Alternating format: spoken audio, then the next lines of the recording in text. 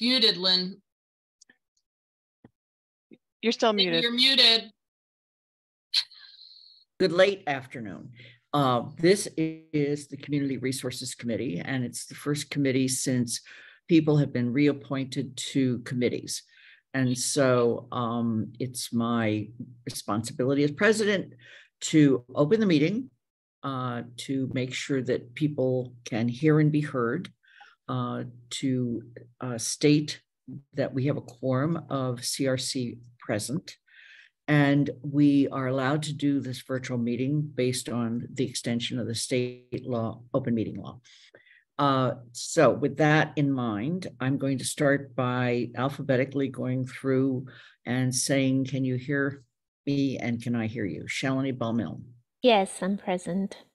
Mandy Johanicky. Present. Whoops, Pat DeAngelis. I messed up my alphabet. Sorry. Present. Pam Rooney. Present. Jennifer Taub. Present. Okay, and Rob Morrow, we have you with us today, and we'll get to business in a moment.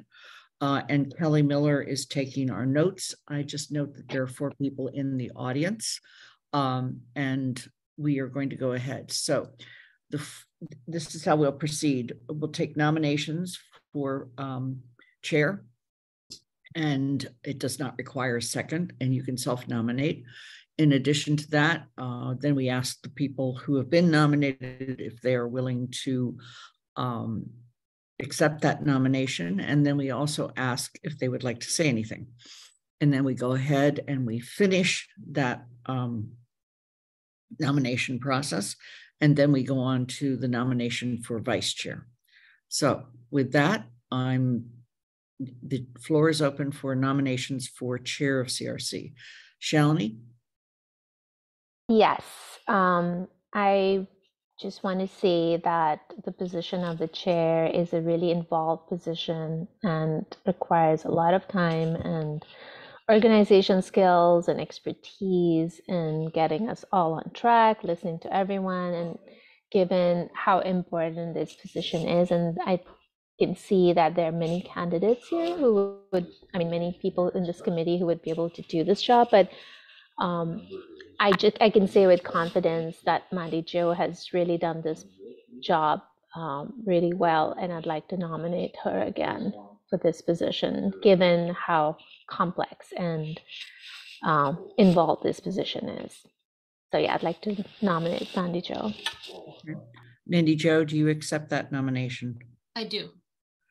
Okay, Jennifer.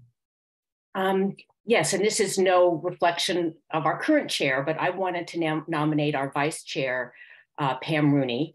I kind of anticipated that as vice chair for the next year when we held elections again for the committee, that the vice chair would have an opportunity, to be in the leadership position. And I think that, we've, as it came about for the vice chair on the town council, I think that we've had this same chair of this committee for 2, maybe 3 years. And I think that Pam is eminently qualified. She's a professional planner. Pam knows the intricacy, both Mandy Jo and Pam equally knows the intricacies of the zoning bylaws. Pam formerly chaired for a number of years the planning board in town. So she's extremely qualified and steeped in the subject matter. And I think that it's good to give, allow for other members of the committee and the council to have leadership opportunities. Maybe we want to in the future talk about term limits as a council, but so I would like to nominate Pam. Okay, Pam, do you accept the nomination? I do. Okay. Mandy Jo, is there anything you would like to say?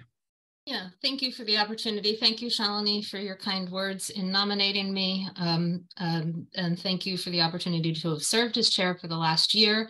I believe I've fairly and effectively chaired this committee. I've been able to organize it in a way that has not missed a single meeting, agenda, or packet deadline. I've gotten them out in a timely manner for everyone to prepare. I've made the ability to get all of the notices for the public hearings out and not missed a single one. I have been able to move in my past years as chair items through to the process to completion. And those are complicated items, the difficult ones and the simple ones, the comprehensive housing policy from non-existent to completion and recommendation, the current work we're doing on the rental permitting and the public nuisance bylaws. We're almost there after nearly a year. I have taken the mentoring role as chair seriously. I originally have assigned all of the ZBA recommendation process functions to our vice chair for the last year, and I helped the vice chair understand the process. Was a gentle nudge to the vice chair when the steps that needed to be completed, timing for that and reminders of when those needed done and all, and was a backup if those steps weren't getting done or if there was a problem with them getting done or timing and vacation issues. In the upcoming year, if I'm elected, I realize that I am sponsoring some stuff that will be in front of the committee. I intend to have the vice chair run those hearings. Because of fairness and transparency, it seems only right for me not to run those hearings if I am an actual sponsor. I have kept the vice chair in the loop about agenda settings and all, and so I believe I've shown that I can take that mentoring role seriously. I've also opened up other leadership roles to others, Shalini with the engagement and both the report and the survey development, Pam Rooney with report writing on votes that for issues that she had spearheaded. And also Pam with the collaboration on our public nuisance bylaw work and our rental registration work. So I think I've done a good job. I think I've enabled other members of this committee to take some leadership roles, and I would thank you and be humbled if you trusted me to chair the committee for another year. Okay. Pam.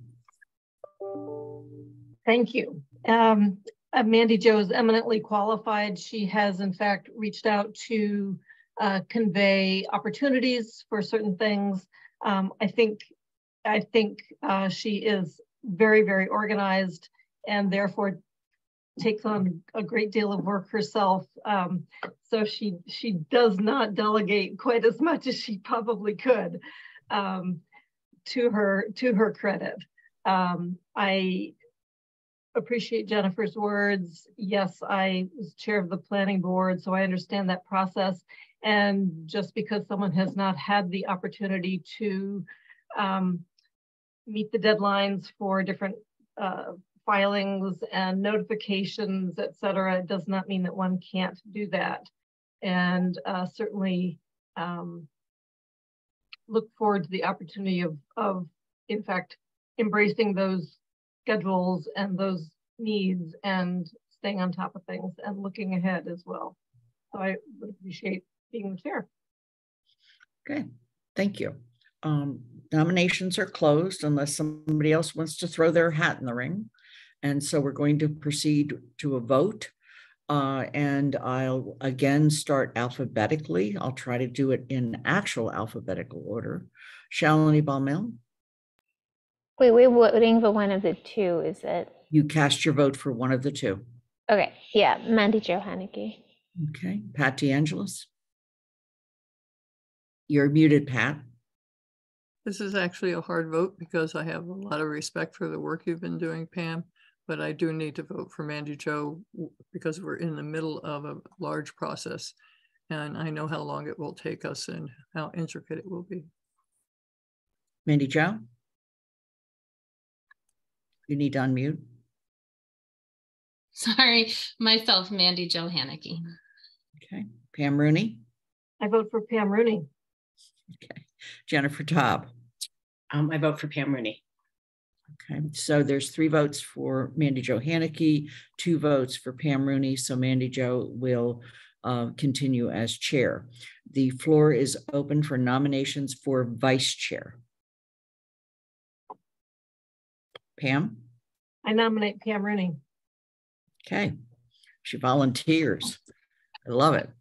Are there any other people who would like to volunteer or nominate somebody for vice chair? Right, Pam, is there anything you'd like to say?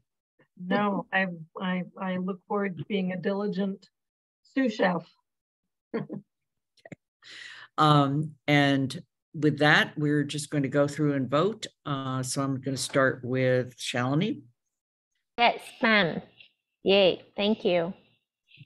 Pat DeAngelis, Aye. Mandy Jo Haneke, Pam, I look forward to working with you again. Pam, Pam. Jennifer Taub. Yes. Yeah, great. This is a terrific committee. We didn't have any changes in membership because it's a committee that's been working so hard on really tough issues. And I just want to say how much I appreciate that. It's when people take on zoning, I kind of just go, and I'm very glad when somebody else does it.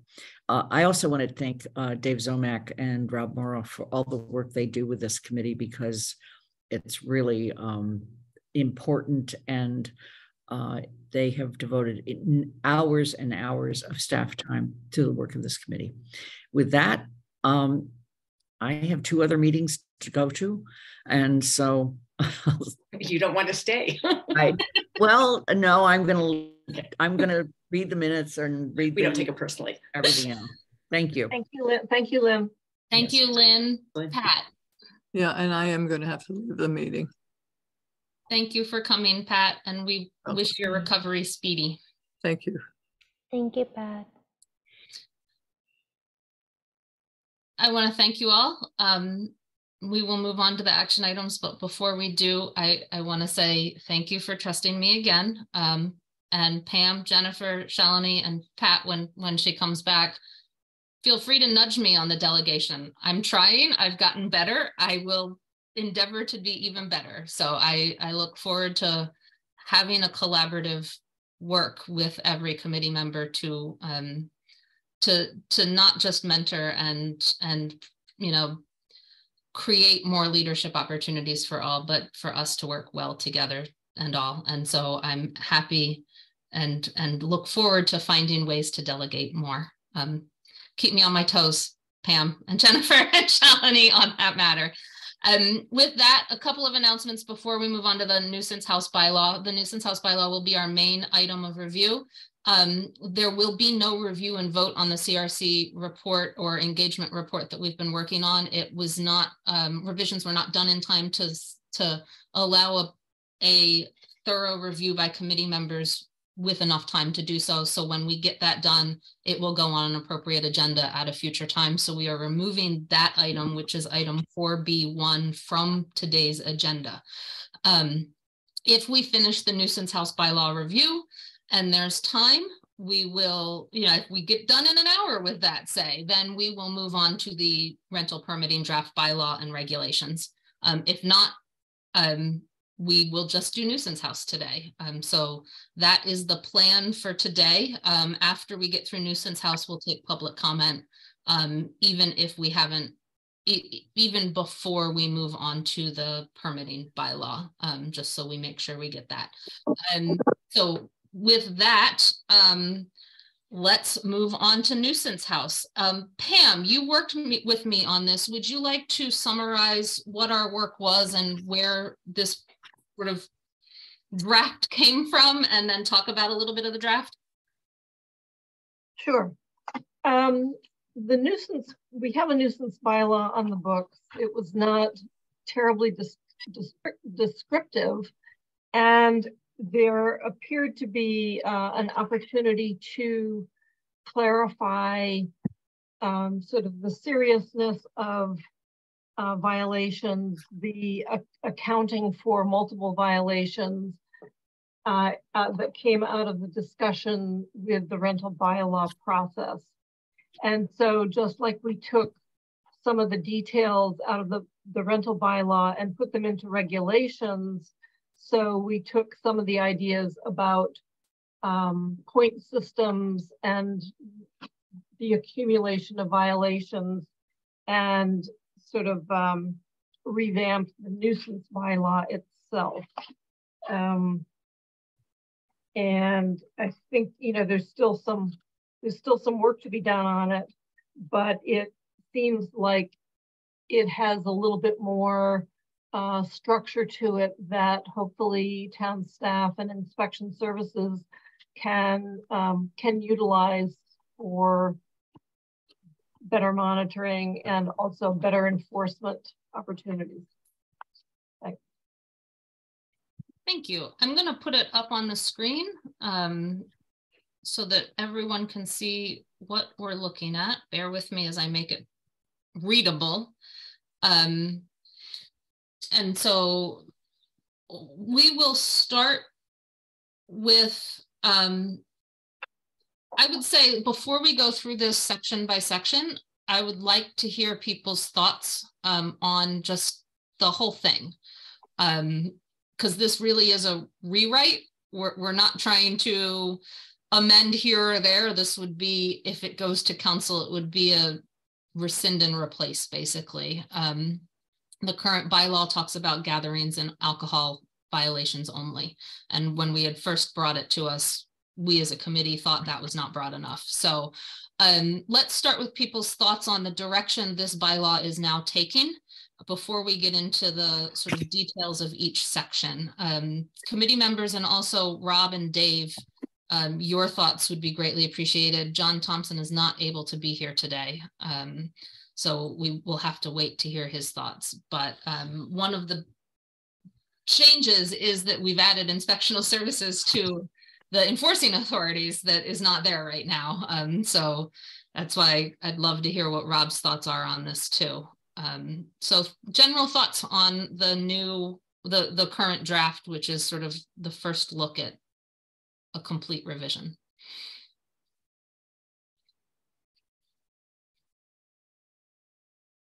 Shalini. Yeah, I think I generally want to just get a sense of what are the intentions, besides the obvious ones that we want to control nuisance, but then because in my mind it's also informing the rental registration bylaw in the sense of the inspections and the fees and fines, things like that. Is this going to, and they're kind of interconnected, I imagine, but like when you were revamping it, what were your intentions for creating this nuisance? And I'm also seeing it's more comprehensive because nuisance earlier was related to public displays or noise or, you know, those kind of issues. And this seems more comprehensive, as in including other zoning issues and a lot of stuff, everything under nuisance. So if you could share what is the purpose of this bylaw, and that's, I guess, the first question. And then the second, I can go into more details afterward. Let me just hear that first.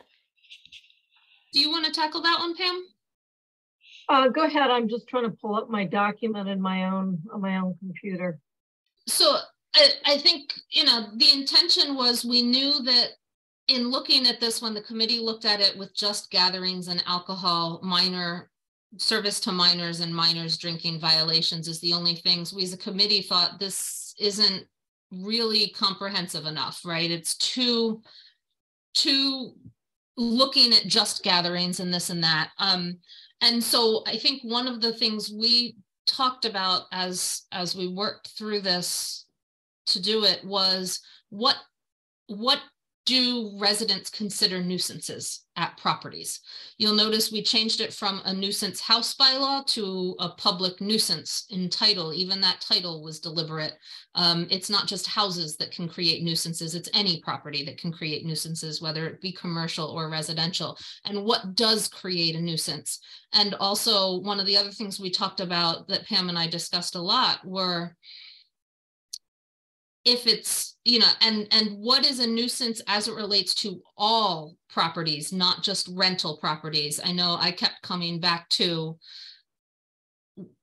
when we talked about putting potentially zoning, not zoning, but code enforcement, you know, building code and all of that into this, do they create public nuisances, or are they more of a health and safety matter? And if they're health and safety, do they belong in this bylaw versus the rental permitting bylaw for rentals? And just if you're owner occupied as a house, you're living in it yourself and you own it, right? So that was some of the stuff we really drilled down into, I would say, in terms of what do we put in here? What violations would count as a, would create that public nuisance, and really talking about it at that level. And then when we talked about the enforcement side, it was more of a, how can you enforce it from my point of view, like what is doable in enforcement and what is doable without too much accounting issues that might create way more work than you get out of it, type thing. Pam. Yeah, just to add to in our rental bylaw conversations, we looked at sort of a range of issues that cause discontent or disturbance of quiet enjoyment of one's property, and realized that in fact there were a number of things that were already in our bylaws, so they could be referenced pretty easily and directly, rather than having to create a lot of new stuff, but by recognizing them as a nuisance or an issue, it puts sort of a lot of elements into one document. So if the inspection services are going to a property, there could be a number of things that they would have some teeth in. And so if we look at, regulations related to animals or false alarms or junk vehicles or unlawful noise, refuse collection and sort of recyclables, Board of Health issues, snow and ice. So we've had all of these things that came up obviously in those surveys of concerns that were raised. This helps group them under one roof for code and for enforcement. I think that's the thing that makes me the most comfortable. It also includes the disorderly conduct. It includes, open drinking. It includes, excess noise. So it's a nice umbrella under which a lot of issues can be tucked. Thank you. Jennifer. Yeah, so I definitely like the direction it's going in, and I was reading all of them. I hope I'm not sort of conflating some of the regulations with the public nuisance, but I like that, but I would like maybe to see it be more that there's some accountability on the part of the residents or the property owner, however, for more than one violation. Because part of when something gets to be a problem property is if it's the same, most of the houses are good, and then there's some houses that are repeated issues. And the way it is now, you kind of start over every time you get a violation. It's not seen in the context of whether you've had violations within the last year. So I think having that is a good direction to go in. I was thinking this was in the nuisance bylaw. I actually wrote down a section that I had a question on 305M 3D, but I'm thinking now it's not in the nuisance. It might be in the regulations, where basically is that it came under violations, enforcement, and penalties. So should I not mention that here? And it was basically saying that a violation, if somebody owns more than one property, and that there's been not many, but there have been some owners of multiple properties, and that person's properties tend to be problem properties. And I think that I'm just wondering how, if you have one property that's consistently a problem and another that should be maybe attached to the owners of the property, because maybe you don't want to grant a permit to a third property or fourth property if that owner has had consistent nuisance calls or violations or noise at their other properties. So so I wanted to look at that if maybe we wanted to address that concern. So it wasn't specifically that if somebody accrues many violations at different properties, when they apply for a subsequent property, that might be a consideration. And it's that 305 M3D says that it won't be, that each property is in isolation. I remember one of the clauses you're talking about. I'm not recognizing the reference you're using, but yeah, we had something somewhere, and I think it's been pulled, but no, I just read it. To find it. Yeah, I think I read it yesterday. I was trying to take notes. Yeah. But it might be regulations or just the regular bylaw. I'm actually trying because probably the regular bylaw, because that's the 350 number. Okay, I didn't print that out, so that okay, we can go back to that when we get to there. We'll look at it there, but it's worth considering for nuisance properties too, or public nuisance. When you get, it's sort of a similar, a person in charge of multiple properties that has a nuisance. I'm thinking more of less of a noise nuisance on each property, because there's different tenants there, versus say a littering nuisance, or the maintenance side of the nuisance side, where each of the properties is not maintained. When an owner gets a ticket on each of the properties and it adds up to 3 for the owner within a year, maybe there's a way you can write that in too, to get to that corrective action plan for all properties, instead of each property having to get to. Right, that you don't start with a clean slate every time, at each property, Right.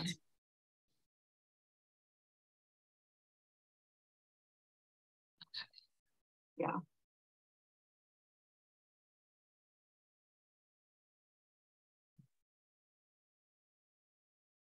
Pam. Yeah, one of the things that we haven't talked about yet, but we'll probably get to, is that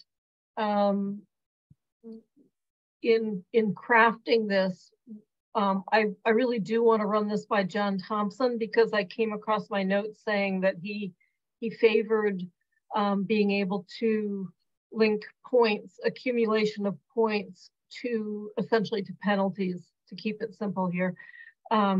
And this version does not really link points. Remember, we had kind of a table that would, if it was litter, it was 1 point. If it was health and safety, it was 2 or 3 points, that kind of thing. And it's simpler here, but I want to run it by you all to make sure that we're being clear about how points, essentially how violations accrue. So I want to make sure that from John's standpoint, the enforcement and the accountability is still possible. We do have Rob here. Rob, have you had a chance to read this, and do you have any thoughts on that? And we haven't actually talked about that section yet, but. Yeah, I do. And in fact, that was probably my only question about how to accumulate the and keep, track of the violations. Because of now what's included in the list of violations, there's a likely situation that the fire department responds and finds a fire alarm violation, calls us out there, and we find 5 or 6 violations that are now listed in this group. What does that mean? Is that 2 violations because the fire department responded and we responded the next morning? Is that 1 violation because it's 1 occurrence or 1 time being there? So yeah, I think it's just understanding that, where the point system, not that I don't think we have a preference of one over the other, except the point system maybe made that a little bit clearer for us on how to get to those, how to treat those situations, each of those independently.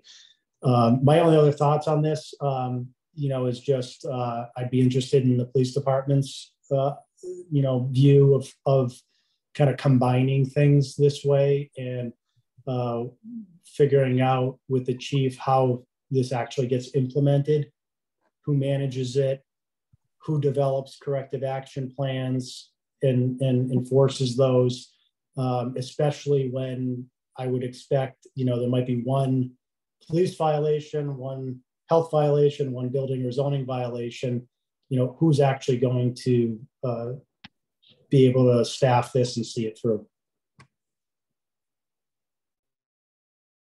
I can answer one of them, but your suggestions are great. So I envisioned in my head a violation being the writing of an actual ticket for a nuisance property bylaw violation. And so if the ticket gets written, that's ding 1. And if 2 months later, another ticket under 3.26 gets written, that's ding 2.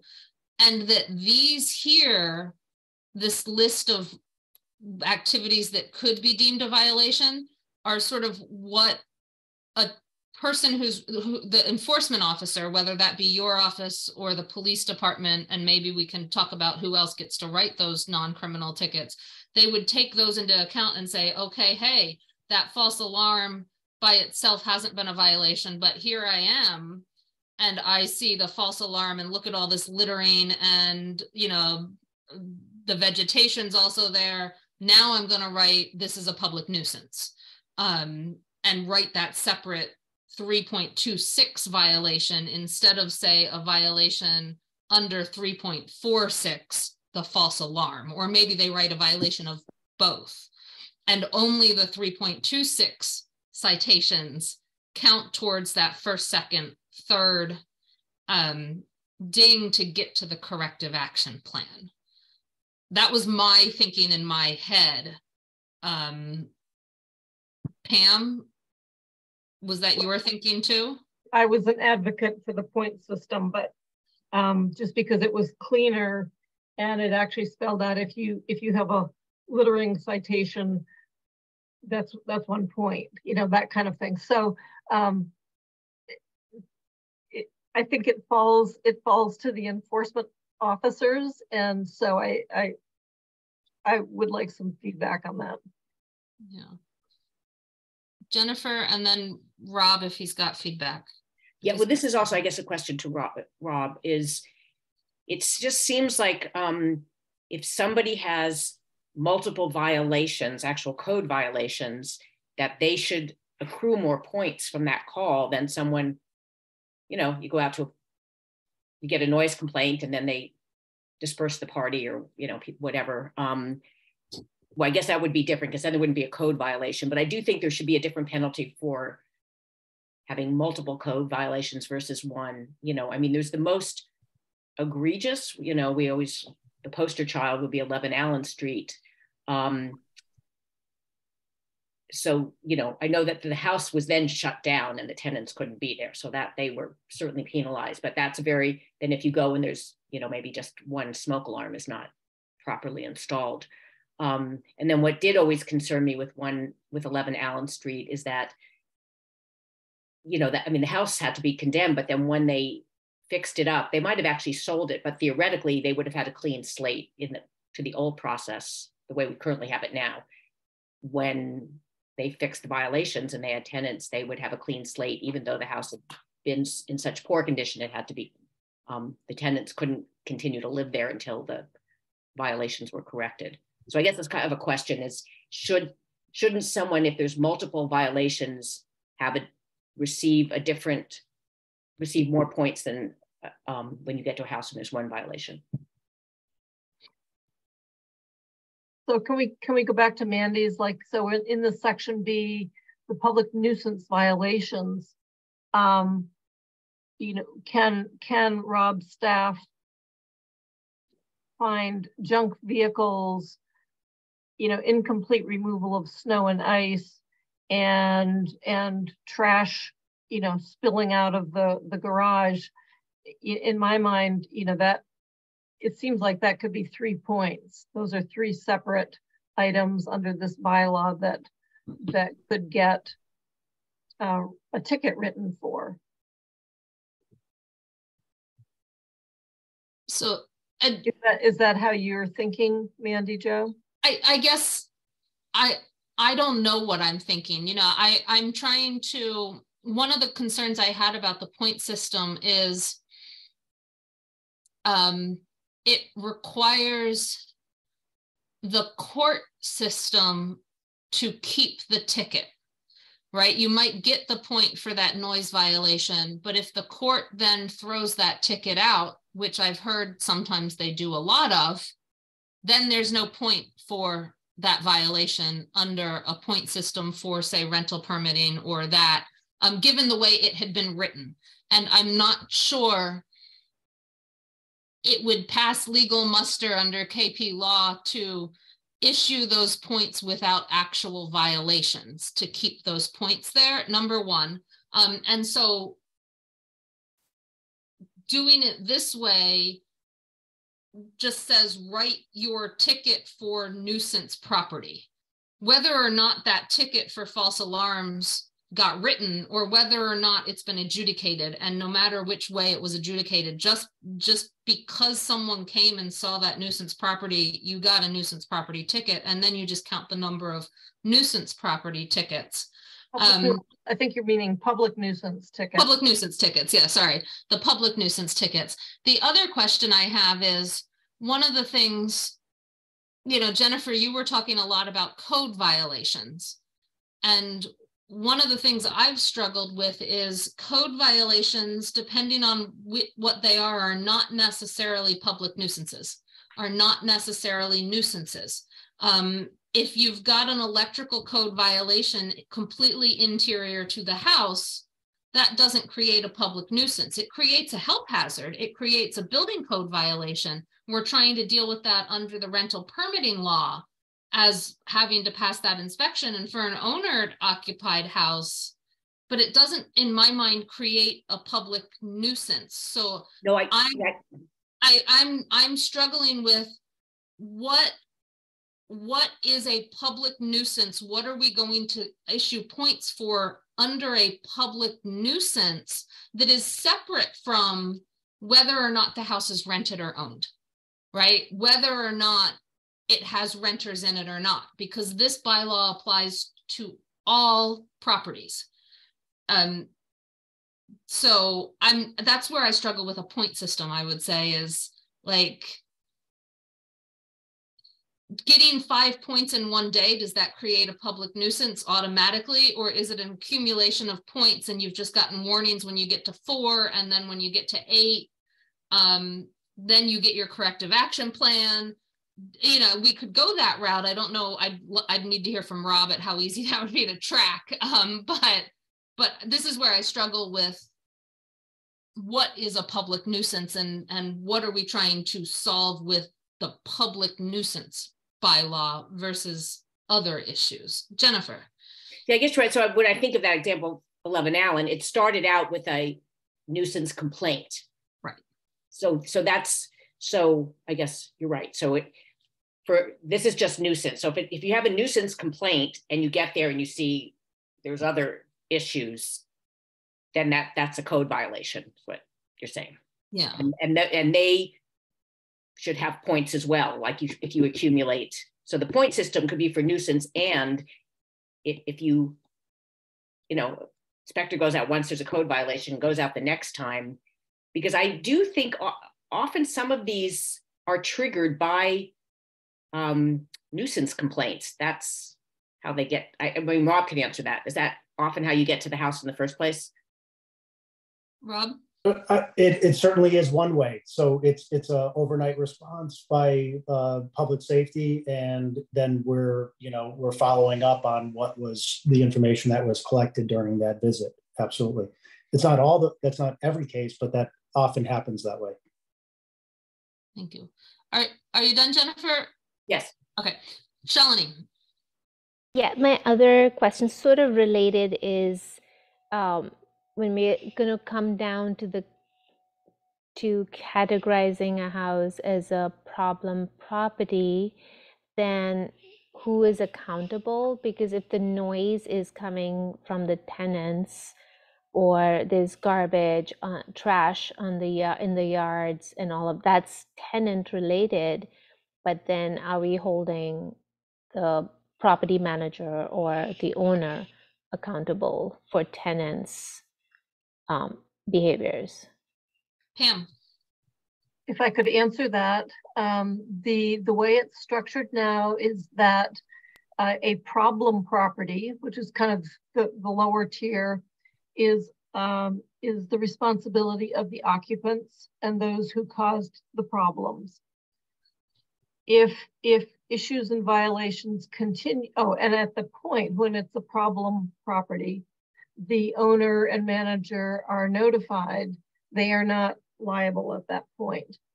If issues continue and further violations occur, the owners and or managers become responsible for the corrective actions and for any financial burdens that are levied against them. But the first hurdle is just the occupants and those who caused the problems. Shalini? Can you just explain the nuisance property then? So okay, so I get that. That makes sense, that the initial violation of breaking any of this nuisance bylaw is the person who's creating the nuisance. That makes complete sense. And then within a year, how does it get converted into a nuisance property designation? Pam? I actually have some wording that I'm thinking we might want to just clarify a little bit in section C and D. Mm-hmm. And that has exactly to do what Shalini is asking about. Go ahead. Under C, we accidentally use the words interchangeably and they shouldn't be. We're talking about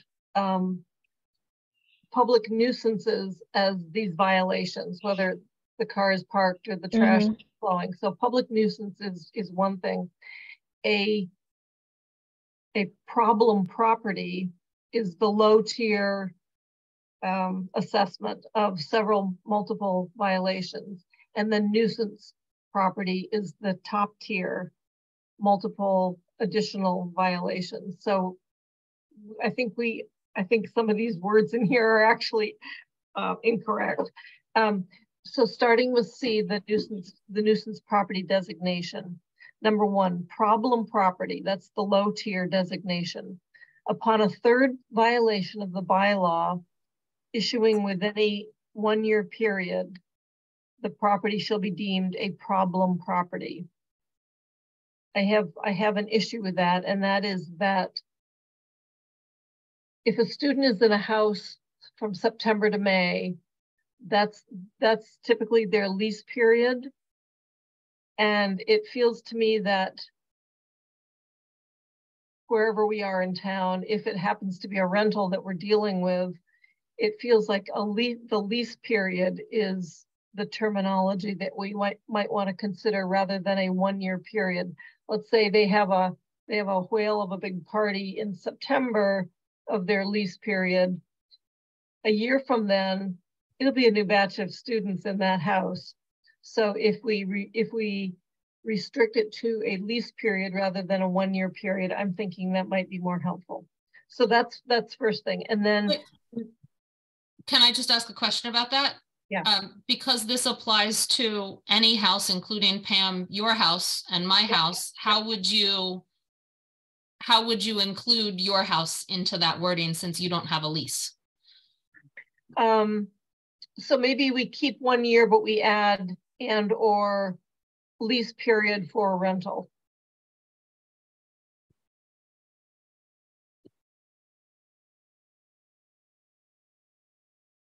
But so for number C2, which is a nuisance property designation, I think I'd like to see the words upon additional violation of the bylaw within 1 year or the lease period. et cetera, but additional violations, it implies that you've added something to it.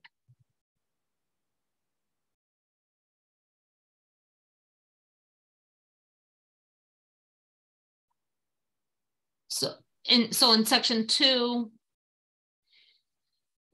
right now it's written a violation within 1 year after the designation as a problem property or failing to implement the corrective action plan, and you would change that to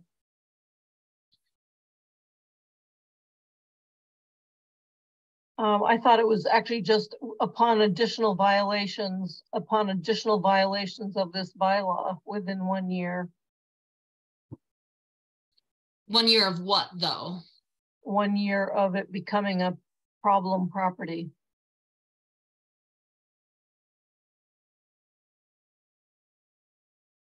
So you would say that. Yes. Okay. And again, 1 year / one lease period.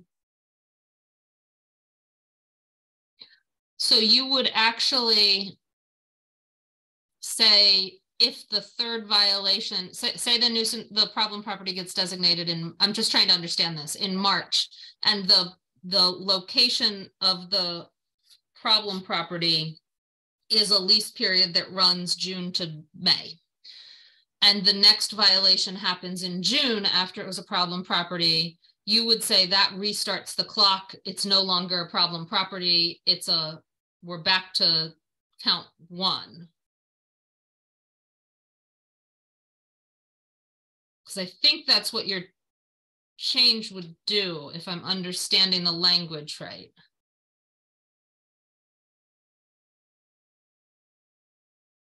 I'm not sure. I guess if we are trying to maintain a designation for the dwelling unit itself, well,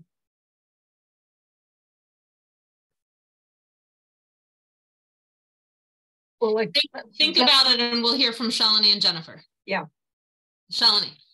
Yeah, I think why we're running into a problem is because we're trying to do 2 things with 2 different things. Like the problem property concept in my mind came about when we were talking about rental registration, and that was when properties weren't maintaining them and not meeting the code and all of that, and they're consistently creating unsafe housing conditions, and that was a property home, problem property that would require more inspection, there would be fines and all of those, right? And now we're talking about nuisance, which applies to everybody. And nuisance is basically that's something that's disrupting people's right to enjoy quiet and peace. And so within that issue, one is, what are the things that can cause disquiet and interrupt people's quiet? That's one. And so some of these items in this, as we go into the details, we can look at, some of them may not actually be involving directly the right to enjoy quiet. That's one thing. And second, I'm still confused about the accountability, because if it's nuisance, the people who are creating the nuisance should be the ones responsible. But what I'm hearing you say is that initially that will happen, but if it's 3 or more, then it becomes a problem property, and then it becomes the owner or manager's responsibility, which again, I'm not sure if, yeah. So I'll try to explain that one, and then we'll go to Jennifer. So I'm going to take an example of false alarms, and I'm going to use my own house as a false alarm issue. When I lived my prior rental, I was a renter. I lived in a house that the smoke alarm went off in the middle of the night, sometimes monthly, sometimes more frequently than that, 3 a.m., 4 a.m. Now, as adults who didn't feel like calling fire department every time, we just dealt with it. We could look at the house, we knew these were false alarms. We weren't calling the fire department. But say we weren't as sophisticated, and one time we actually did call the fire department because we got used to this so much.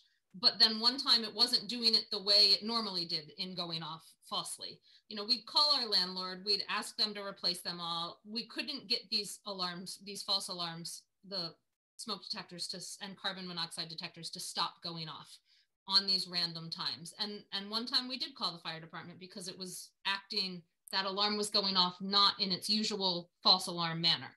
But say I called the fire department every time. I'm a renter. I don't have a responsibility to the smoke detectors. I get freaked out when they go out. And so I call the fire department just to make sure they're there. Well, it was easily 4 or 5 within a year. And so maybe they write the tickets, but after the 3rd or 4th of those tickets, at some point, the landlord becomes responsible for fixing the actual problem. It's not me as a tenant, or even if I'm the owner, if it was going on in my house right now, it's not me as the owner or the fire department's responsibility to fix the underlying problem of why that false alarm is going off. And so the tenants, if you're a rental, the tenant is not going to buy all new or do what it needs to be done to do that because it's not their property. And so that nuisance, if you were to write a nuisance ticket for that nuisance would initially fall on the tenant, rightly or wrongly. The tenant is the one calling in the quote false alarms. But after a while, it would start falling on the landlord, the property owner, who then might finally have an incentive to come out and fix the underlying issue because now they're the ones incurring the $300 fine. So that's just one example where it's not the landlord's necessarily problem that's causing the nuisance, in that the tenants are calling the fire department, but the tenants don't have a way to fix that underlying issue. And so bringing that landlord in might force the fix. So that's a different example, but where the tenants are creating the trash, or they're creating the noise, or whoever it is, it doesn't even have to be tenants for that matter.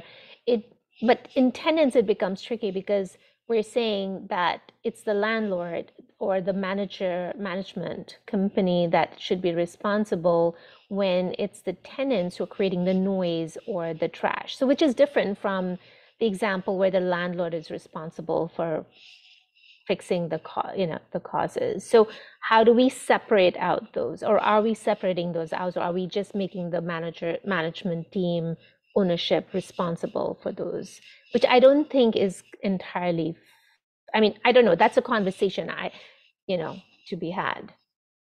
Jennifer.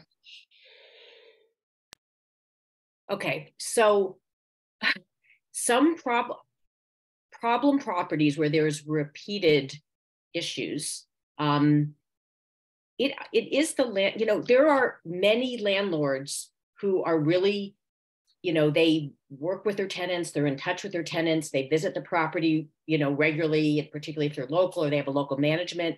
And it's not to say, that tenants may never have a party, but they're generally not problem properties. And with the problem properties, you tend to see, the same houses, again, repeatedly. That's why they're problems. Some of them may have the same owner, but I would say, because I know in my district, beer cans and those red Solo cups, trash on the lawn is a real issue. And it is I believe it's the property manager or the owners, however it's the properties being managed and overseen, to make sure, whether they make sure their tenants do it or they hire someone to do it themselves. But the next door neighbor should not have to live with looking out over literally a lawn that's carpeted with beer cans. So I do think that the property owner, maybe through their manager, has to feel like they're responsible. And I know that there's one house which they had a huge party one weekend, and the garbage, which you could see in the backyard, it was a pile of beer cans. A week later, they were still there. And I, had a meeting with the neighbor next door and the property management company, and just said, however you work with your tenants, you're responsible for making sure that, because it was definitely impeding the surrounding neighbors' enjoyment of their homes. So there's got to be a way we can deal with that. Rob. Yeah, so I agree with Jennifer. You know, especially for the items that are going to be enforced by inspection services, we need to be able to direct those issues to the owner or the manager. When you're taking, you know, something simple like trash, it's easy to identify that the trash belongs to a particular property, but the rental permit gives us the owner and the property manager's information, not the tenant's information. So, you know, we're not going to go knock on the door and ask them for their name so we can write them a ticket. That's just not going to happen that way. So we're going to have to be able to direct the owner of the property to do something to correct that situation. So the violation would be written to the owner in that case. It's different when police respond and are dealing with an individual and getting their personal information. You know, I need a social security number to file a ticket at district court and to collect on it. There's no way our inspectors are going to collect that information out in the field or expected to even attempt to. You know, I think these non-police matters will be handled like they are now with the manager or owner. Can I ask a follow-up with that, Rob? Does that mean that something like this bylaw, you wouldn't actually write a violation for the person who initially caused the littering, say, or the junked vehicles in the front yard? You'd write it to the person in charge, owner, even though the owner has no control initially over whether that vehicle showed up in the yard? Well, so I know we're trying to think of this for all situations, not just rentals, but you know, it works fine for a property that's not a rental because the junk vehicle belongs to the owner of the property. So that's a little easier to deal with. But some of these other items, I would say, no, we wouldn't be able to write the ticket to the violator. I mean, occupancy limits.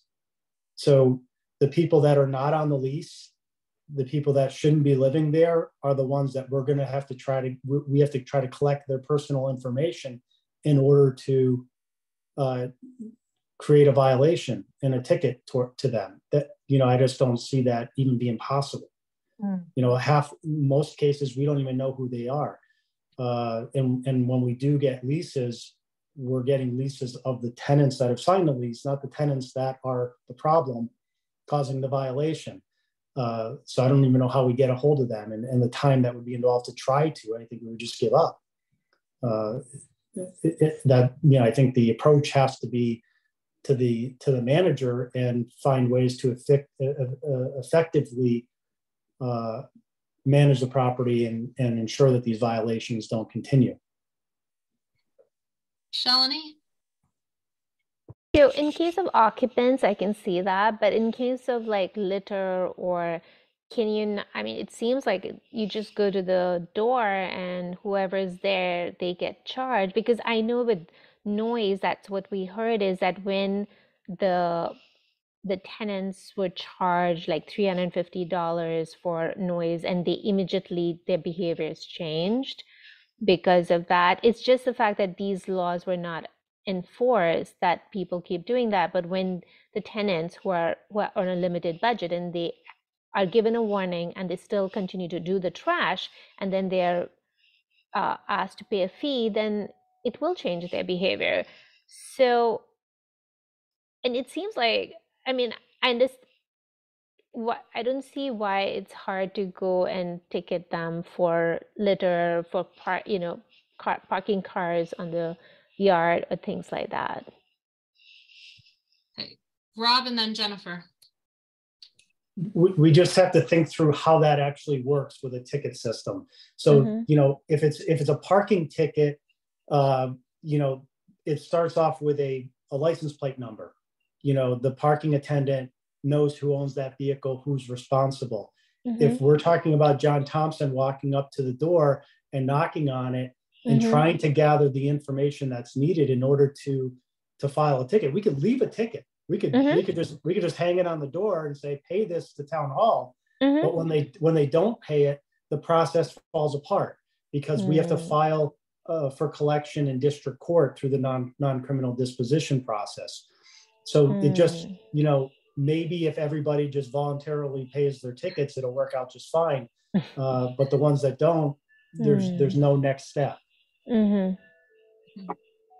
Jennifer? Yeah, there's also, you knock on the door, then there's 4 tenants, they get, I wasn't here this weekend, I didn't do it, I wasn't at the party. So I remember in the public forum, one of the larger property management companies said they sent somebody out to their properties like Monday morning, which even if you just own one property, it is the landlord's, I believe, responsibility to, they could have something in the lease, I believe, where they could say if there's a violation and there's a cost, that will be passed on to the tenant, between the tenant and the landlord. But I can tell you that things like litter, it just doesn't get cleaned up unless the landlord gets involved. And so this is one example. This happened before Christmas vacation. One of my constituents called very upset because the house next door, the tenants had left for Christmas, and maybe they were getting rid of a double mattress and box spring, and they actually left it off on the side of her house. So nobody would know who it belonged to, and it would become, I guess, her problem. But it so happened that one of the neighbors saw this. So they called Rob's office, and the tenants who did go and move the mattress and box spring back to in front of their house and then went home for winter break. And it was really unsightly. So the neighbor, contacted the building commissioner's office, and they contacted the landlord, who did get rid of the box spring and mattress. But so it was really the tenant's responsibility. Should it have stayed there? It would still be there now till they come back. And it really was not something that the neighbors should have had to deal with. So that's just, an example where, unfortunately, if you're in that kind of rental business, you're going to have to deal with these situations. Thank you. So I guess my question is, I got really annoyed, as a tenant. I would have been really annoyed if my landlord just came onto my property without even letting me know and just started moving stuff and picking stuff up. Tenants have property rights on the property they lease, and I just don't know. Talking about these issues of, well, the landlord can just go on and clean it up. I don't know whether they legally can write into a lease that they can. I don't know. It's just something percolating in my head of, can a landlord actually do that if a tenant says, no, you're not allowed on my property? Like, I've rented this. What about a gardener? Sole possession. I'm not letting you on. And then the landlord's getting all of these tickets and can't actually do anything about it. So I don't know whether we're going to solve that problem, because I don't know the answer to that. But I know I could have kept for certain things the landlord completely off of my property that I was renting, because I had a lease and ability to occupy it without the landlord coming onto it. I had issues where the landlord would just hand a servicer a key, and they would enter the house without knocking. And I would suddenly I knew they were coming that day, because the landlord would let me know that the oil burner servicer will visit you sometime in these 3 days. And I'd be upstairs, and suddenly there'd be someone in my basement, because they would have just come right into the basement without even knocking on the front door. And at least I could figure it out, but I was annoyed, and I yelled at my landlord, like, you tell your servicers to knock on the front door to see if anyone's actually home before they let themselves in, but there's only certain things that landlords can actually go onto the property for. And so I guess I'm struggling like Shalini is, like, who's the problem, and could those fines be passed on? I'm not sure. Once you've written a ticket to a person, I don't know if landlord-tenant law allows the landlord to, quote, pass it on to the tenant. So this is probably partially the struggle in the town, and I don't, anyway, Pam. Okay, so I'm thinking in Jennifer's situation that they have a contractor for lawn mowing, and it would be similar to that. You know, the lawn jockey is going to be there every Monday morning to mow the lawn, kind of a thing, and they could certainly notify them that there will be cleanup, although they'd probably rather have the kids clean it up themselves. I was going to ask Rob on this list of 1 through 12, which of these items are actually items that can be attributed to a tenant, or the cause or source of the nuisance, and which ones would his office typically go to the manager or owner for? Rob? So yeah, going through the list, I would say anything that's not a police matter is not going to be, we're not going to be able to write the violation to the person committing the violation. So number 6 would be something that we would send to the owner. Number 7, and I'm talking about the ones that we're responsible for, yeah. Inspection Services is responsible for enforcing. Yeah. Number 9, those would be the ones that we would be responsible for. For the snow and ice removal, I guess we'd have to ask whoever's responding to that, if it's, police or public works. It's technically police right now under the bylaw. Really? I think public works often is responding, but I understand it has to get referred to the police department for any formal violation. I don't know how often that occurs. Okay, thanks. That's really helpful. Yeah. So if we were to restructure this, I think we would need to kind of differentiate between the different categories then, right? Or even just to be able to say more generally that it would be one or the other, the violation would be to whoever's appropriate. I'm trying to think of a situation, and there could be, that we're involved in, where we identify the tenant that was tampering with a smoke detector, and for whatever reason we're there, we know who the individual is. Yes, we would then be able to address that to the individual. So there could be situations, although I think less likely than, or less often than there would be otherwise. Yeah, thanks. Shalini? Yeah, I think the other concern, I think I'm hearing what you're saying, that, okay, there's a management company that's been contracted, that they are going to be responsible for cleaning all the litter and making sure that's between the tenant. Let's say if you even get that, they get the rights to access, and all of that's part of the lease agreement.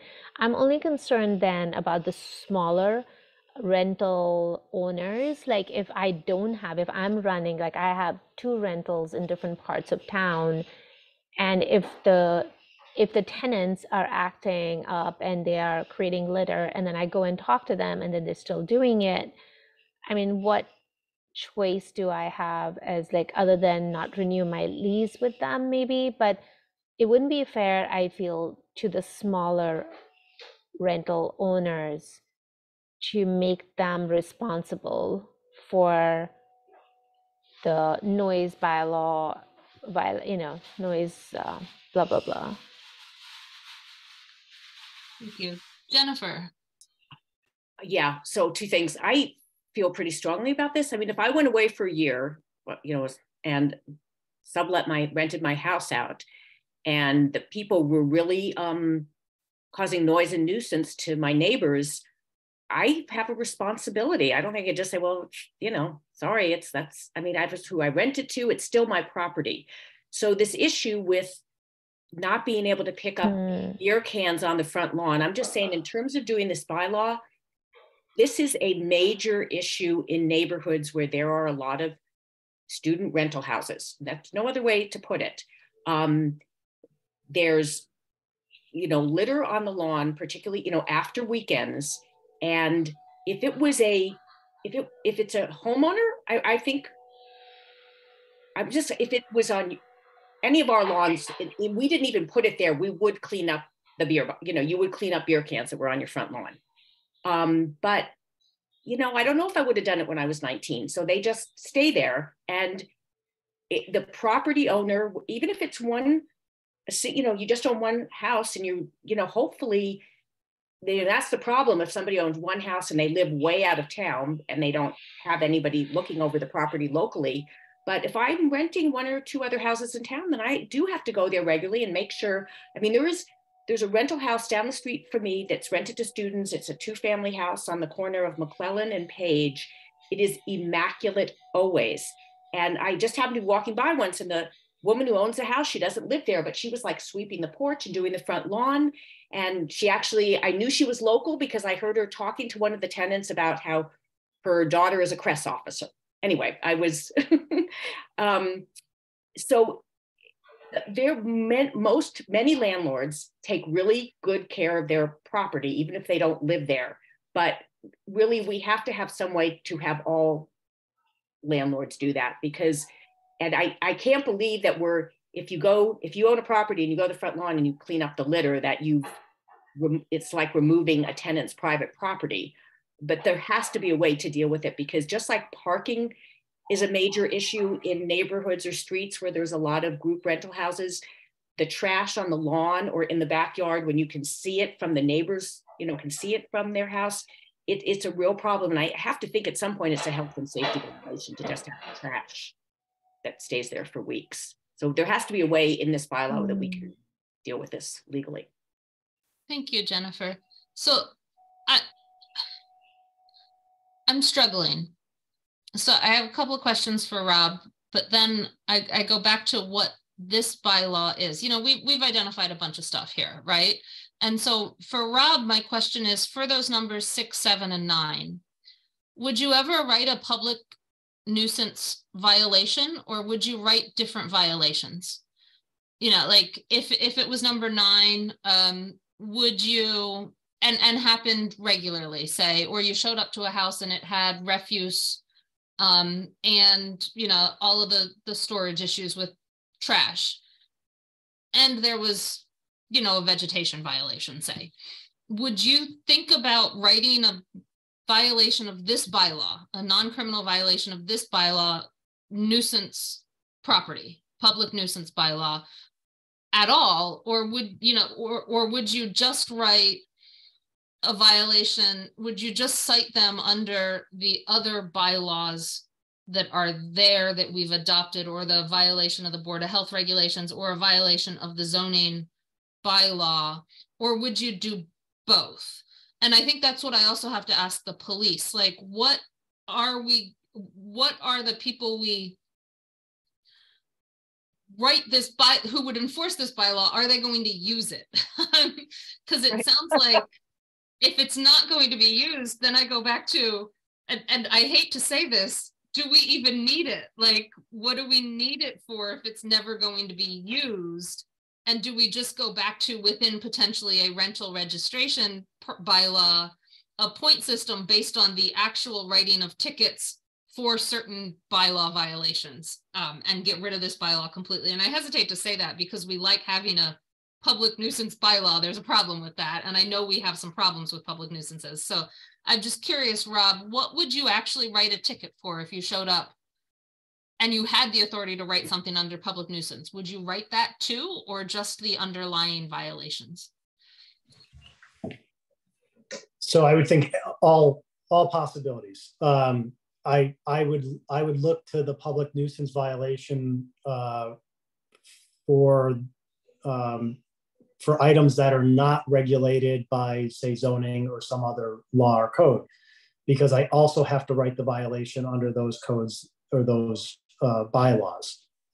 mainly to give them the, the right to appeal and, properly cite and follow the enforcement procedures of those regulations. Now, if those didn't exist, I'm going to use this one because there's no appeal process. There's no local appeal. I don't have a rental appeals board. I don't have a zoning board of appeals. I don't have a state building code appeals board. I'm just going to write this ticket, find this violation, and try to collect it. So, it really depends what it is.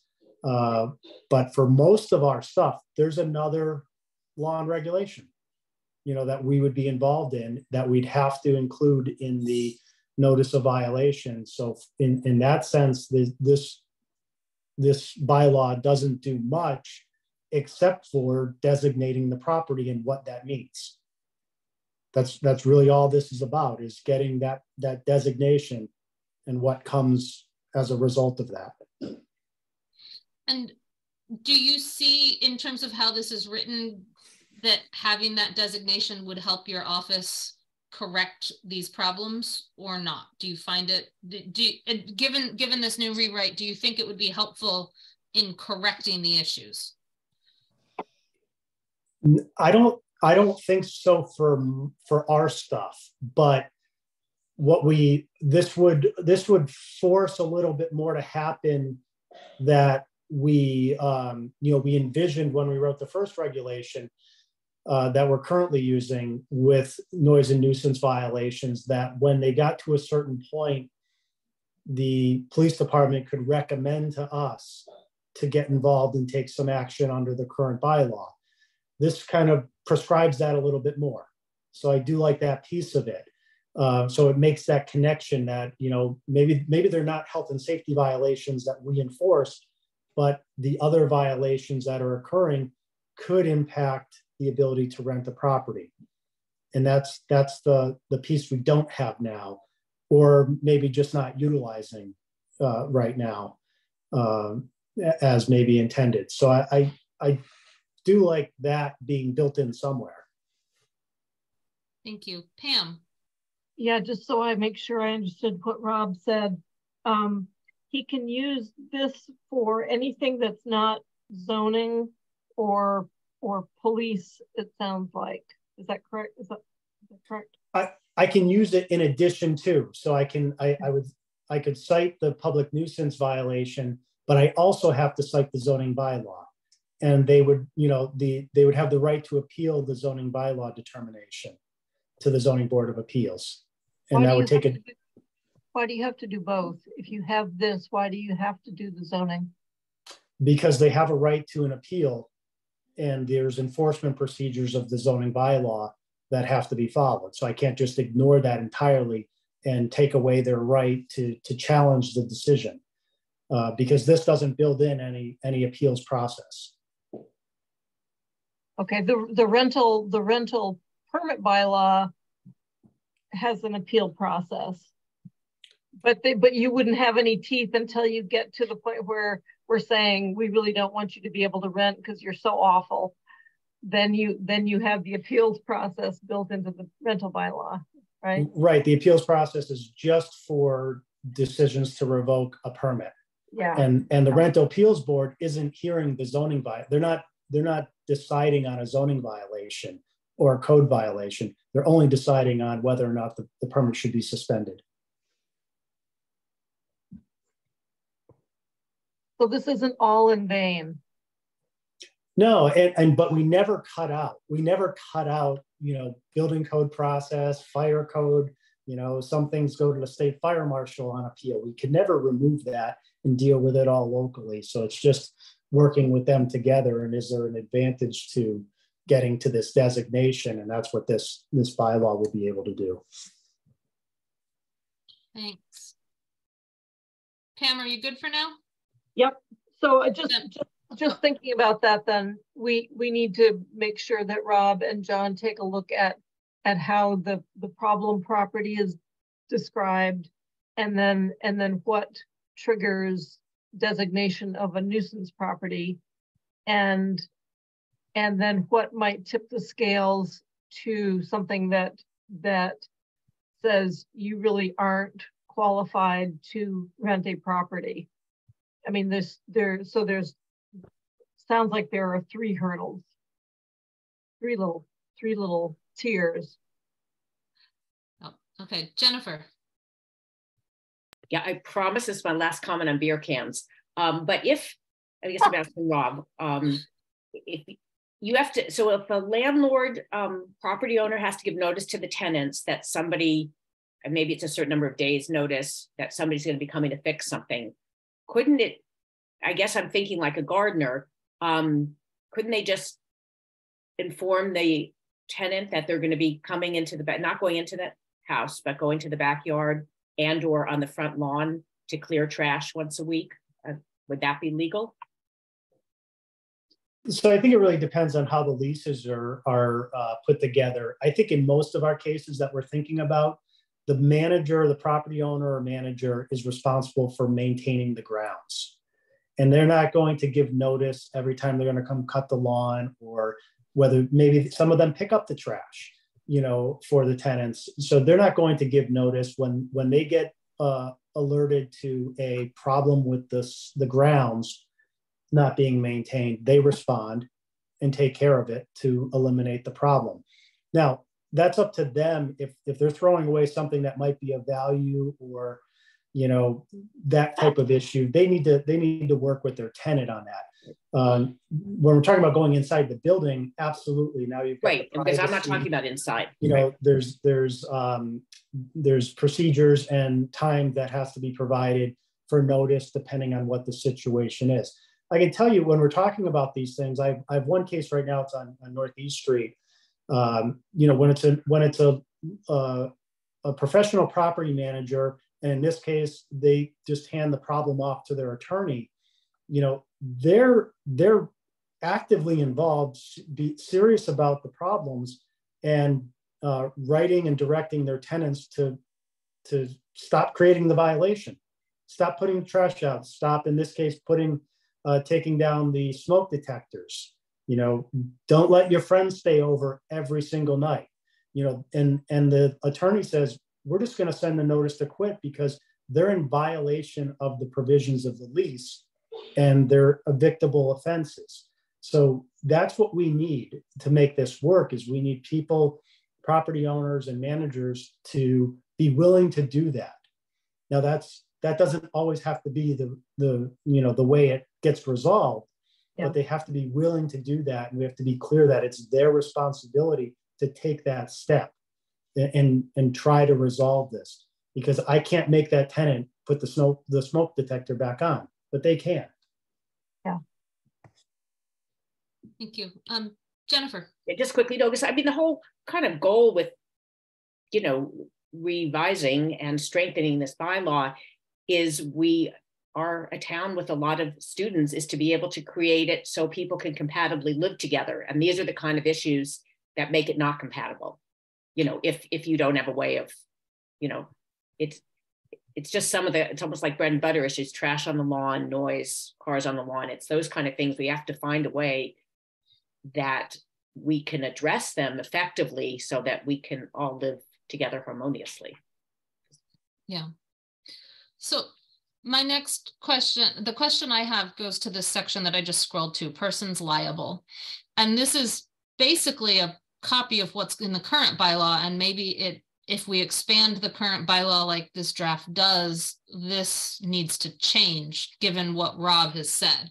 You know, the current bylaw was gatherings only, was basically alcohol violations. So you only had the police there. You were asking for IDs anyway. They could write a ticket to the organizers, because the organizers are on the property, and the police had the ability to write the sort of to ask for that information. But what I'm hearing from Rob is that for some of the stuff that he would write a ticket, you know, a violation, a non-criminal violation under this bylaw, he doesn't have the ability to figure out who the person in charge is potentially. I mean, maybe, right? Like if it's the owner, or if they have a rental permit, in theory, you can look that up on the permit because the person in charge needs to be listed. But the person who's organized it, the tenant, the one engaging in the activity, isn't necessarily something that someone necessarily that Rob can identify. And so I look at this one and I say, when the violation is the first, is say a littering violation that Rob writes to the owner might not be the person in charge. And if it's the first violation under this bylaw, have we written a problem into this section D?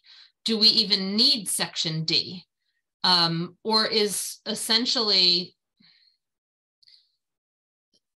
do we have to rewrite section D to include owners, right? At all times as jointly and severally liable. And that joint and several means in theory that if the ticket is written here, the owner could then sue the tenant for a portion of that bill, that ticket. It would have to be under a lawsuit, I believe, but they couldn't just like pass it on in final billing or something. I think they'd have to actually sue for it. But do we need to rewrite this section so that, Rob, when you write that first ticket to the owner for X violation, that, and then you write a public nuisance one, we're not faced a lawsuit of, well, you couldn't write that one to me because it's first. Rob. So I don't see this as a violation always equaling a ticket. So, you know, I think what happens here is that we might find violations that add up. They could get their third violation and they end up jumping right into a nuisance property. They have to be considered a nuisance property in order for us to take any action and assess any penalties. Now that'll be different for the police department. They'll be able to maybe ticket immediately right from the start. So the way this is written. I guess it's whether or not that's a concern. It's more about identifying and counting the violation, not whether or not a ticket's issued.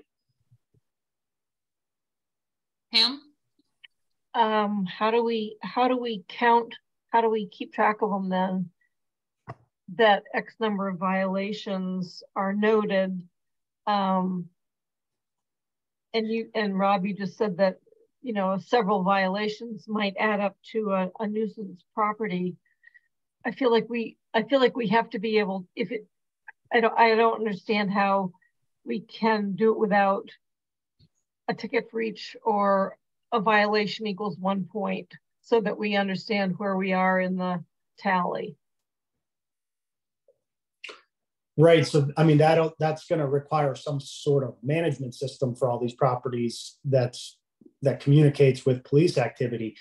But, you know, we write violation notices. We don't start off with a ticket. When we find a violation, we write a violation notice and we're looking for compliance. We're not looking to collect a fine. So that would be a violation. It would be a violation found. And if we went there 3 times and had violation notices written, even without tickets under some other regulation, and then the police department showed up the 4th time, now it's a nuisance house. If that happened within the year, went from a problem house to a nuisance house. So it's just the tracking of that no matter what we use, points or otherwise, we have to develop that internally.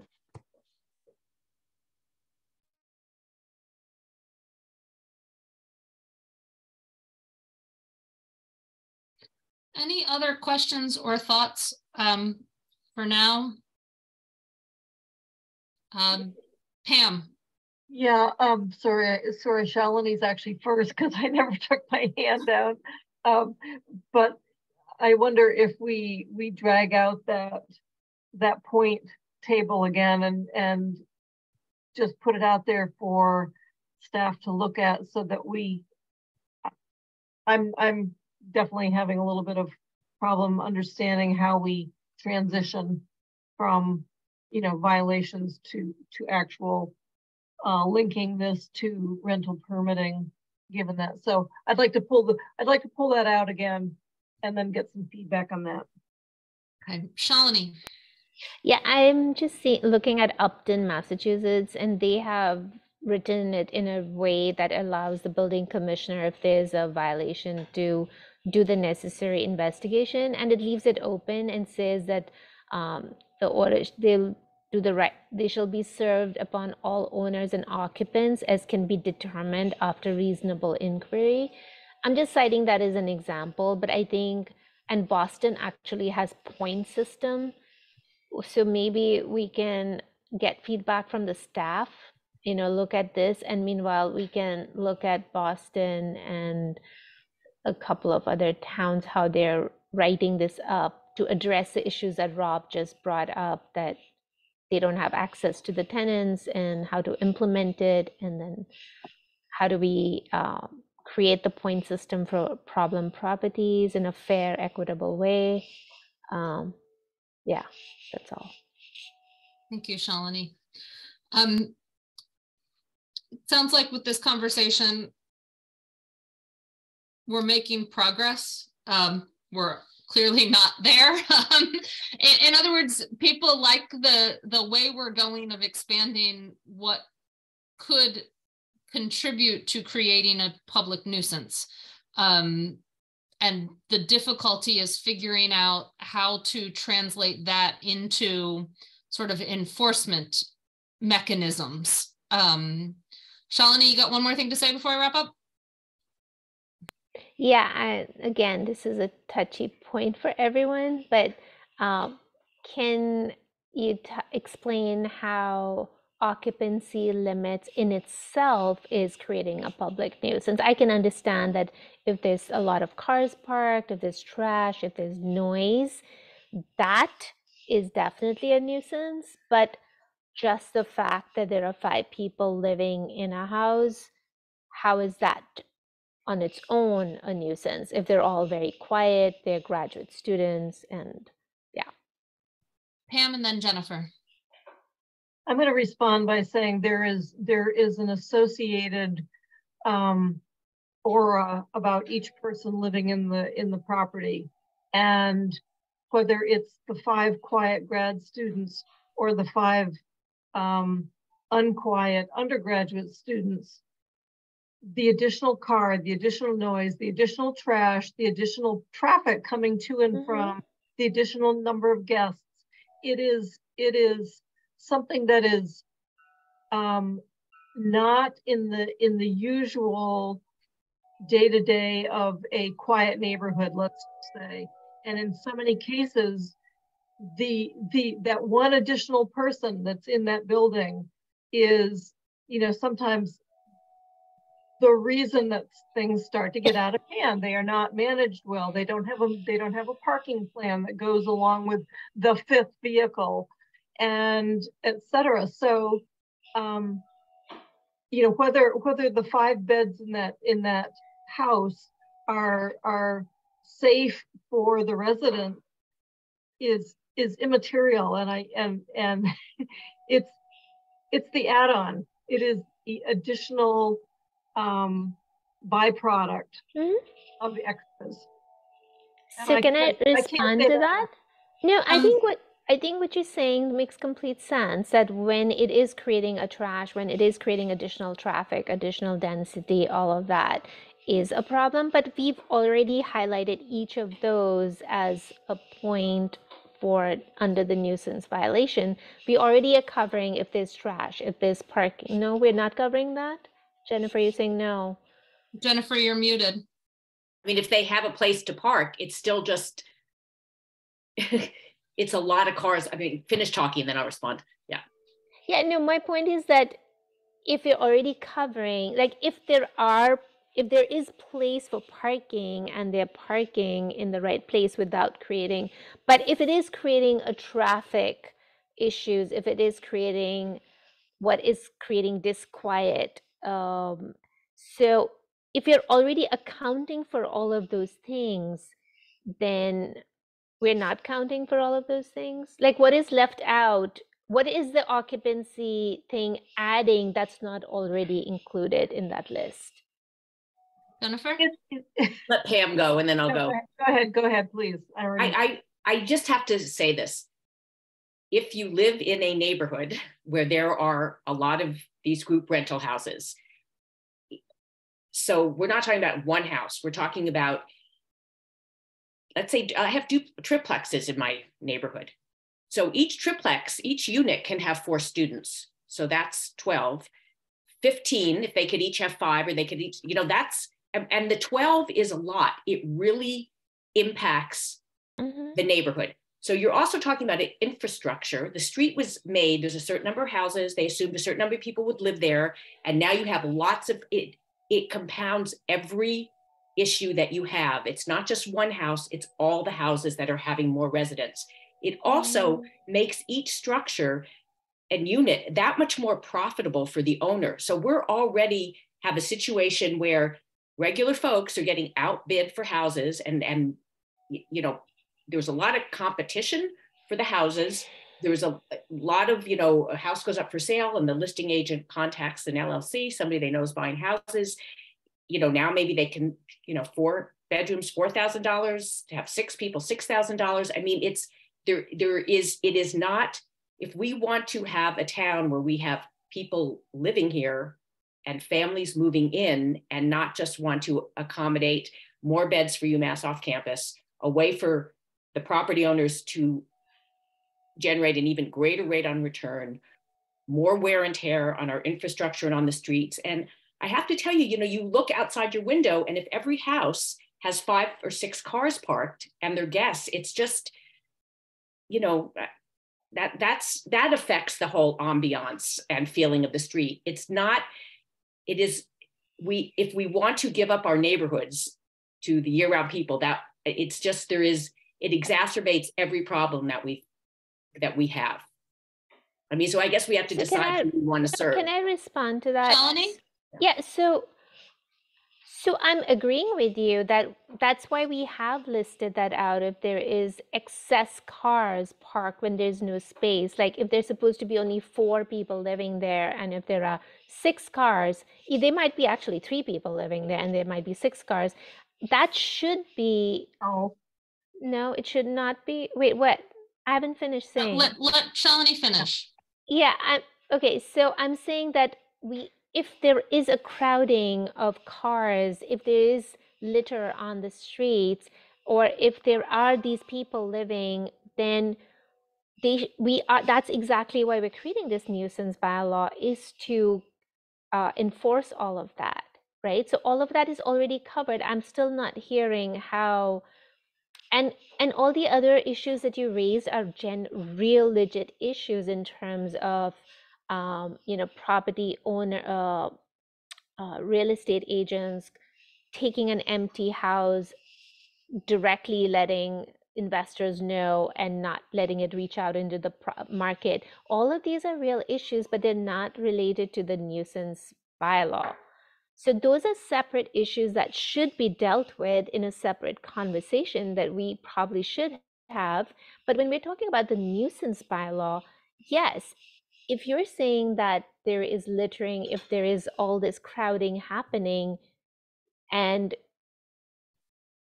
that's exactly what we have in that list of 12 items already. Do we not have that? Like when we have that, like I'm seeing that list over here. Hold on. Yes. We have, right? We have junked vehicles, we have refuse, we have parking somewhere where there Parking is management, yeah. Yeah, so we already have all of those things covered. Again, you're not answering my question that what is adding the occupancy limits doing to enhance this nuisance bylaw? Because we already have all of those things that you just said. When you look out of the window and there's litter, or there's like all these cars parked, we already have all that covered. I don't understand what you mean by covered, because you're still looking out. If you're looking out on 4 cars, and you don't want to have to call in, you don't want to create a situation where you're always having to call in. It's in the bylaw, you're violating it. I mean, you don't want that to be part of what you do every week. Yeah. So I think if I understand, Shalini, you're saying we have zoning bylaws. We have a nuisance bylaw. In this case, we gathered a number of items that are already covered in other bylaws, and I'm looking for the list of 1 to 12. Yeah. And we could say, okay, we don't include anything that's already covered in another bylaw. No, that's not what I'm saying. So let me see if I can reword it. Okay. And then we have to move on to public comment. But Okay. I guess, you know, and I think, Pam, I asked you this some other time, but what does, if we're talking about a public nuisance and the creation of a public nuisance, what do we think about if we were to approach a house, you know it when you see it. What do you see when you say, right, that's a nuisance house? Right. I see litter, I see vegetation issues, potentially the public lewdness of, you know, if I was living next to it, what would Right. be a nuisance? People peeing on the lawn at all hours, you know, Right. things like that. And I Right. think Shalini's question is, please explain how the addition of a fifth person by themselves Right. constitutes a public nuisance. Nuisance, Which is yeah. what adding in that occupancy of the household into this list is saying, that fifth person, the presence of that fifth person contributes on its own. Yes, Nor any other action that person might take or the household might take, that simply that person on the property contributes to a public nuisance. And I think Shalini's question is, how does the presence of a person by themselves, sitting quietly, sleeping in a house, contribute to the public nuisance? Right, thank you. As I started to say, we sort of lumped a number of these things into the public nuisance grouping. And I guess it's the fact that we've already determined that because the excessive or the excessive influence of students in a neighborhood, that the neighborhood can only absorb a certain amount of students. And that is where someone had the foresight to install or institute, that would be town meeting, who instituted the 4-person limit. We could have at the time instituted a 3-person limit, which is what some college towns have done, who have been at this, you know, bylaw stuff a lot longer than we have. And so we, town meeting, established a 4-person limit. That is an attempt to minimize the nuisance of having I'll just be really blunt, undergraduate rentals within our neighborhoods. So when we start ignoring the 4-person limit and say, oh, what does the 5th person really do to make a difference in our lives? Well, no, it's not a difference to our lives, but it's to the nuisance bylaw, because what you're saying is a very legit conversation that needs to be had within zoning, how to enforce that. But I'm just talking with respect to nuisance bylaw. We have vegetation, we have parking, we have outdoor lighting. Why not have 8? Okay, let's have 8. It's you know. No, 1 minute. I'm not saying because each of these items is a nuisance in itself to the neighbors. Yeah. So having the having the 5th person, having the 6th person, because you know they always invite their girlfriend in to split the cost, right? So having that, the additional people, which is an absolute given, is the nuisance. That is the nuisance itself. Jennifer's point about the economics of it makes even more sense, because if we had a 3-person cap and a landlord could only legitimately rent to 3 people, the values of those buildings would be much less, and it would also allow the pricing to settle at a point where maybe a working person could actually afford to buy the house, because they would be competing with 3 students rather than with 5, 4 to 5. Can I just say, just for this because of time and all of that, that everything that you all are saying is really what should be discussed, but in a separate context of how do we enforce the 4 occupancy limit. But Right. in terms of like the nuisance bylaw, like when you're saying this is causing more traffic or more,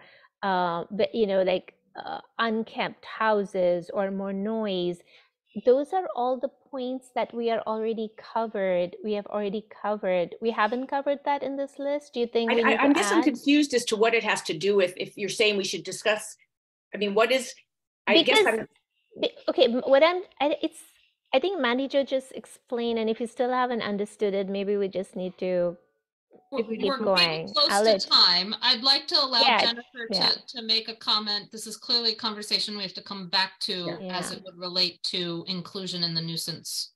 And the we also public have, bylaw. we also have public raising their hand. Right, Yeah, no, we should discuss it we later. have to do public comment. So I would I like guess to I'm just wrap this confused. up. Are you saying we should change it in the nuisance bylaw? I mean, 410 is a separate thing. So you're just saying, doesn't the nuisance bylaw? Cover all these Yeah, and issues I'm that saying, are. no, it doesn't. And then at what point, so you can have 5 or 6 or? No. I- I'm just saying the problems that the 4-person or 5-person or 3-person creates. Let's add those points specifically in the nuisance bylaw in terms, because that's what we're trying to control, is how is the behavior of people living, whether they're owner or tenants, how is the behavior of people disrupting the quiet, peaceful life of other people? And what I'm hearing is it's because there are too many cars, because there's trash, You because would say 4 is too many in the ideal world. What? I mean, And I'm not talking about 4 or 3 or 10 or 6. I'm not talking about that. I'm just looking at just in terms of, like, as Mandy Jo said, if I had to go into a neighborhood and I didn't know how many people were living in that house, but looking at the house, what would, or if I was living right next to it without knowing how many people are living in it, what would interfere with my quiet existence in that neighborhood? And what would affect it is whether there's trash outside, where there's too much noise coming, where there's too many cars. So let's make a list of all of those things that are impacting my living next to them. No? Okay, Jennifer, last comment. Okay, before we I'm move done. to No, public Okay, I'll I'm wait till done. another time. We have to go to public comment, so yeah. Are you sure, Jennifer? Okay. So at this time, we are clearly not going to get to residential rental bylaw at all today, because public nuisance takes a while, and it was our first discussion. It was a good one. I think next steps are for Pam. You've probably taken wonderful notes. Why don't you try to take the lead on coming up with a next draft with whatever you think, based on the conversation today, would move the conversation forward next time. Okay. Does that work for you? Excellent. And I'll get you soon about when we'll next have this discussion. General public comment. Public comments on matters within the jurisdiction of CRC. At this time, residents are welcome to make their public comments. Please, if you would like to make a comment, please raise your hands and I will recognize you in turn. It will take me a little bit because I am manning the controls too. Each resident will have up to 3 minutes to express their views. So at this time, I'm going to call on Mario DePillis. Please unmute yourself, state your name, where you live, and make your comment. Hi, I'm Mario DePillis, Jr. I've been living on Gaylord Street since I was 5 years old. I'm now 64. And I am in Shalini's district. Shalini, I'd love to take you for a midnight stroll down South Prospect when the parties are rolling. That might have observed the neighborhood exclude young families over the last 40, 50 years, little by little, until now. It's Jones properties almost all down South Prospect, and Cayman's running it. And we've been fighting that since my father established a West Downtown Neighborhood Association a long time ago, trying to address the behavioral issues that you are trying to address here, and it never worked. We have lots of experience with this. Nothing works in terms of trying to modify the behavior of the tenants. You're trying to raise your expectations of them and get them to behave better, and that simply doesn't work because you get a new set of tenants every year.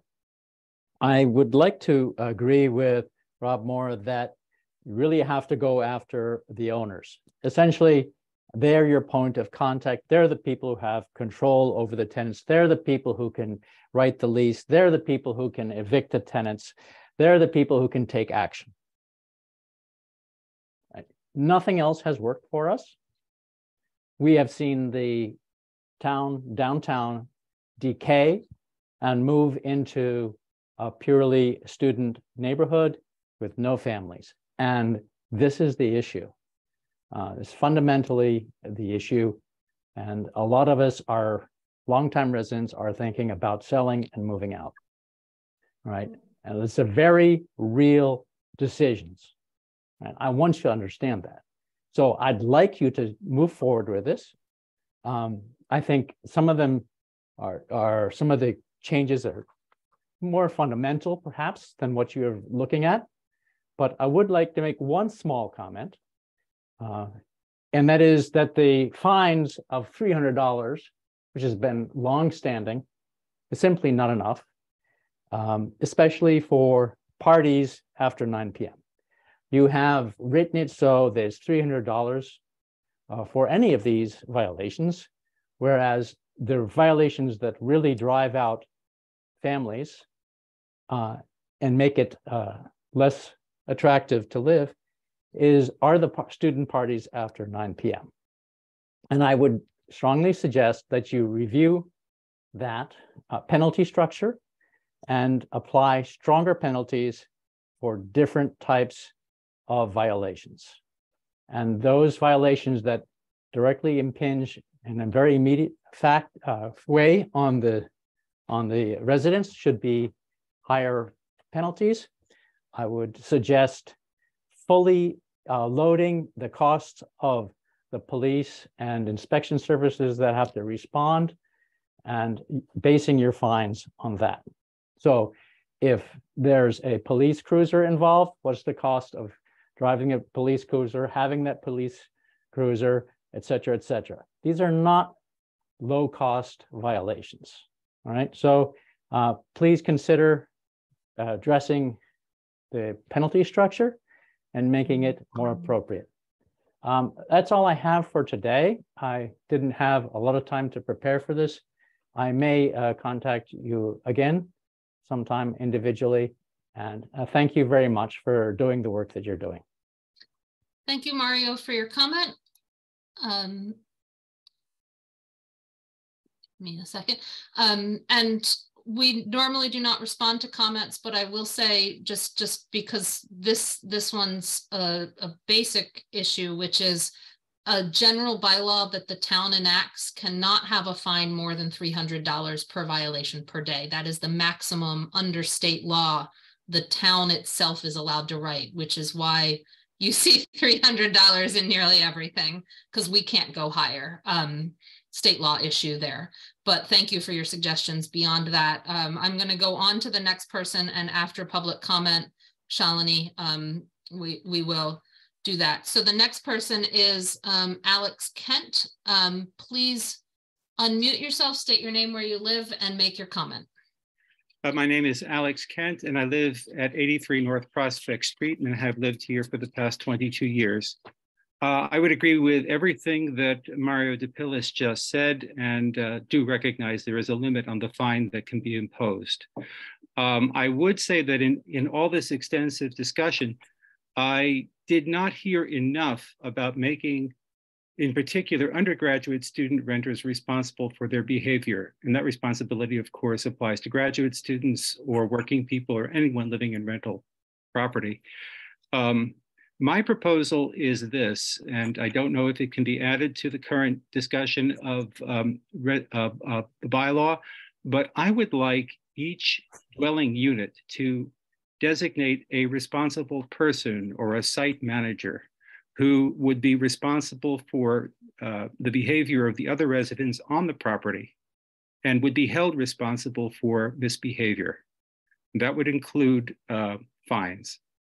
In other words, I think that a person should be designated in advance. That person should provide their social security number in order to lessen the burden of the enforcement agency, be the police or the authority in town hall, to ticket the house and to make sure that the behavior is sanctioned. I want a notification to go. I would like to see a notification go not only to that responsible person or site manager in the dwelling, but also to the landlord and or the property manager, so that they are aware that there is a nuisance house condition at that property. And ultimately, when fines are levied, I would like to see the fines go not just to the residents, but also to the landlord and or property manager. I would say on a more personal note, I live between two rental properties and I am surrounded by rental properties. To one side, to the south, I have a property that has routinely flouted the 4-person limit, 4-tenant limit, and that the new purchaser of the property intends to continue violating the bylaw and to have more than 4 people living in each dwelling, 6 on one side and 7 on the other. To the north of me is a property owned by Joel Greenbaum, who is one of the better property owners in town. He maintains his properties very well, and I appreciate that. But that property also has, to my knowledge, 6 undergraduate women living there and frequent parties that disturb our peace and right to quiet enjoyment. The town needs to enforce that bylaw, the limit on 4 unrelated persons. And I would also like to see a mechanism developed so that a single person is responsible for the behavior of the other tenants in that dwelling unit. Thank you very much for the work you've been doing on this bylaw, and thank you for giving me the opportunity to comment on it. Thank you, Alex, for making your comment. Dorothy, Pam, please unmute yourself, state your name, where you live, and make your comment. Hello, can you hear me now? We can. Okay, I live at 229 Amity Street, right in the middle of a neighborhood which is in fact being deeply challenged by poorly managed student rentals. The statements of the previous 2 speakers were excellent and totally on target. The owner controls the type of tenants. That's why the owner is the one that the town goes to. It's not just that it's easier and they have it. I live next to a student rental. When I first moved here, it was completely out of control. It is now very quiet, well behaved. So the owner or the property manager decided to pay more attention to whom they rented it to. And we have not had problems. Okay. The main thing is we expect quiet in a residential neighborhood. We need to, you heard 20 years or more of losing homes for families, and the number of our families is going down. The number of our students in the school system is going down. We have to reduce these outside profiteers from their profit motive from coming in from outside and totally long-term managing, just buying up single family homes and for prices that no family could afford. One thing that hasn't been mentioned, though, is that a residential neighborhood was not set up for a big, heavy, dense apartment system. Its sewers are old and have been for low density. So the more you increase the density in one of these older residential neighborhoods, the more problems you're going to have with sewers. The downtown of Amherst benefits from the residential neighborhoods nearby, the trees and the unpermeable grass that is in the residential neighborhoods helps bring the temperature down in the downtown, which by nature of its businesses must have fewer trees and much more impermeable surfaces. we need our trees. So if you say, why not just one more if they have a parking place? Well, that means they're paving over the backyard. We already have that in many places. And in order to pave over the backyard, you cut all the trees, and then you pave over the side yard, and then you increase the width of the driveway. And the next thing you know, you have something which has got no green in it, no trees. It is not residential, and it is not manageable. And when you talk about why not 5, why not 6, you heard from Alex. Right now, 4. We know that in many cases that has kind of spread to 5 or 6. So if you say, okay, let's have 5 or 6, then you're saying, let's go for 8 or 10. So there have to be lines drawn. There has to be enforcement. And I really applaud our building department for working at this and for taking it seriously, because it's the future of the town that we're talking about. We're talking about the year-round tax-paying base of the town, wanting to have some sense of living in a town. And Amherst may call itself a city for one reason or another, but it's a small town. And we need to save it, and we need to do it in a way that's fair and equitable and with a good bylaw. And I applaud this committee for tackling with this. It is complex, but don't keep thinking, why not push it a little bit more, because the envelope has already been pushed. Thank you. Thank you, Dorothy, for your comment.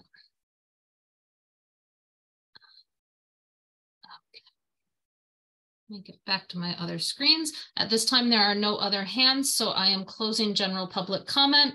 Thank you, committee, for staying a little late. Are there any changes to the January 12th meeting minutes?